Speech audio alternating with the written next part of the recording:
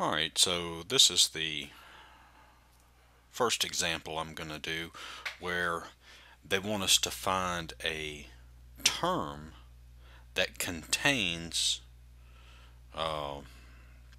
in this case, y to the 14th. Okay, I'll have some other problems where we may find where they want to find something in terms of x, and then when there's a negative sign and all that. So, and I'm going to do one problem per video, so you may want to check the other ones out. They should be right around where this one is. So let's go ahead and get started. So we've got x squared plus y to the 22nd, and we want to find the term that contains y to the 14th. Well, before we get started, we need to look at this. Okay, this is your binomial theorem. If you have a plus b to the n, then it equals this. Okay, combination n choose 0 times a to the n plus combination n choose 1 a to the n minus 1 times b, and so on. Okay, notice the b is not here. This is like a b to the 0, and b to the 0 is 1, so we just don't put it. And then you can see the 0 here, then the exponent on the b, it goes to a 1 and then a 2, a 3, all the way to n, whatever this exponent is. And then you can see that the a term starts with this exponent a to the n, and then it decreases each time until it gets to a to the 0, which is 1, so we don't write it. Okay, now this right here is just this written in a little simpler form, and all this means is that we're just taking this and summing it up from 0 to n for r. And you can see that if we plug the 0 in for r here, we get n choose 0 times a to the n minus 0 times b to the 0. And so that's combination n choose 0, a to the n, and then b to the 0 is 1, so we just have this. And you can see this term is this one. And then the next one you would just plug the 1 in for r. Okay. All right. So, all right. So let's look and see what we need. Well, we have the term that we have is x squared plus y to the 22nd, and they want us to find the term that contains y to the 14th.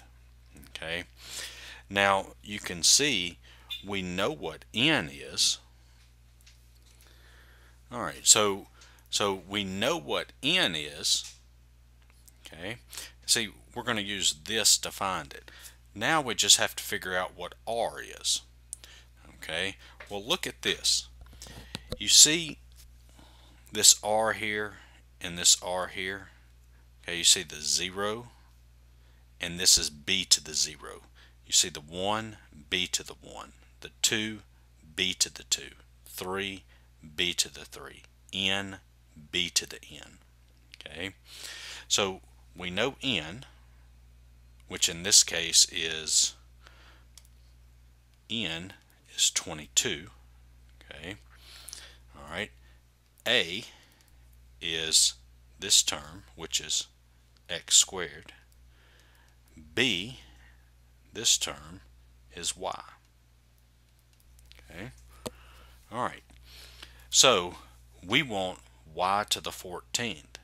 Well, you see these exponents here? That tells us what r is. So in this case, r is 14. All right, so now all we have to do is plug all of this into just this right here, and that'll give us the solution. All right, so let's go ahead and do that.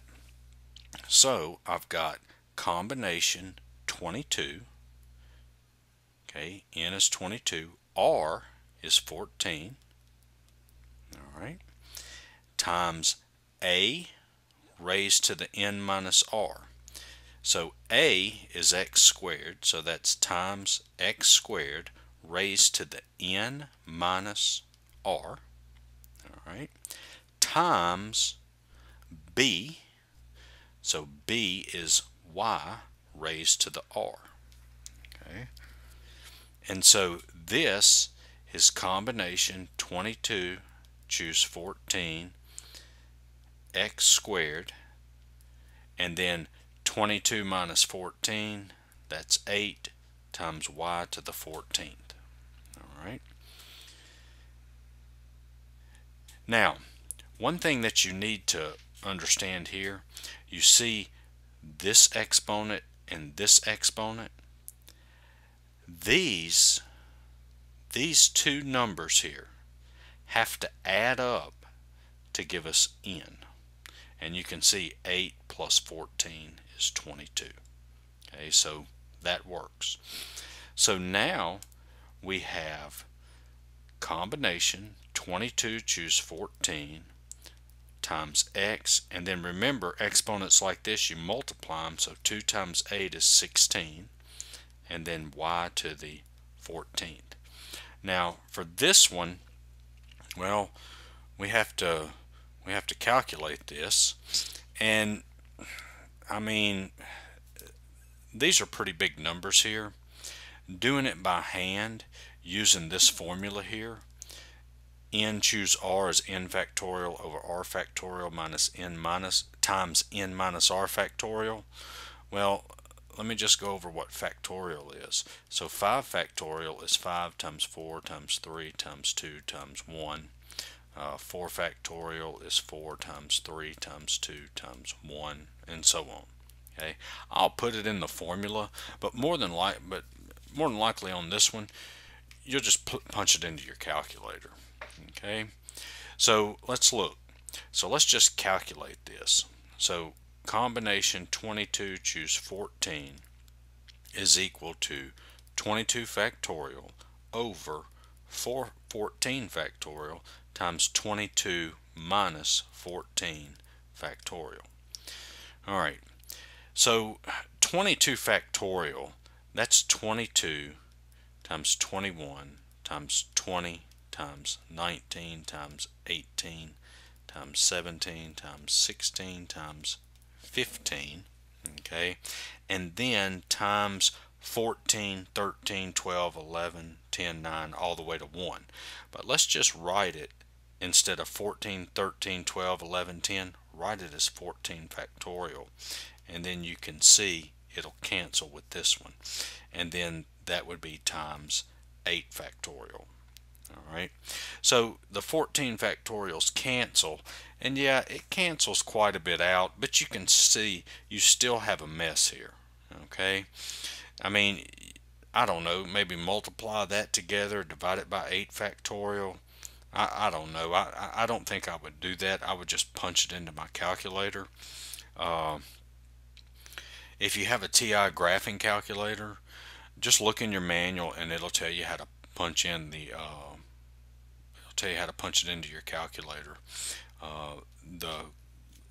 You're going to look for a button, or you're going to look for something like this, or it may be in there like this. Okay, I don't use the graphing calculator, so it's probably going to be something like this, one of these two.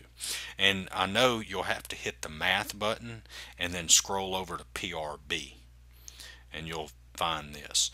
The scientific calculators, they do it too. The non-graphing ones, they'll do it too. On mine, I have a TI-30X2S, and I have to hit the PRB button on my calculator to get to combinations, permutations, and all that stuff.